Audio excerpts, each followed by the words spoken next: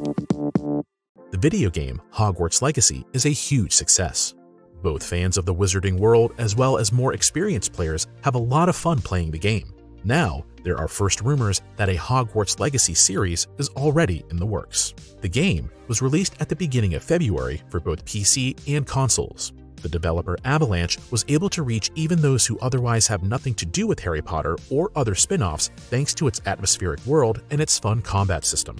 Meanwhile, over 12 million copies of the game have been sold, resulting in revenues of approximately $850 million, which is extremely high for a video game, particularly when you consider that shortly before the release, people were calling for a boycott because of the author of the books, J.K. Rowling, was accused of being transphobic. However, the vast majority of players were not bothered by this. In fact, it was reported this week that fans of the School of Witchcraft and Wizardry could soon be treated to a new series. According to Giant Freakin' Robot, a Hogwarts Legacy series for the streaming service HBO Max is currently in the works. This would keep the series in control of the movie giant Warner Bros., which is the owner of the game developer Avalanche. It also suggests that the entire Fantastic Beasts film series may be scrapped after the moderate success of the third installment, so that the company can move on to a top-notch series. As far as story is concerned, this could mean that the Hogwarts Legacy series, like the video game, will be set in the 19th century.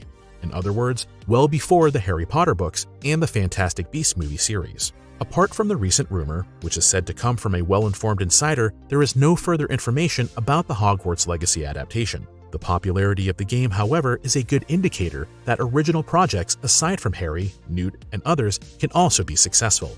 We'll keep you up to date, as always.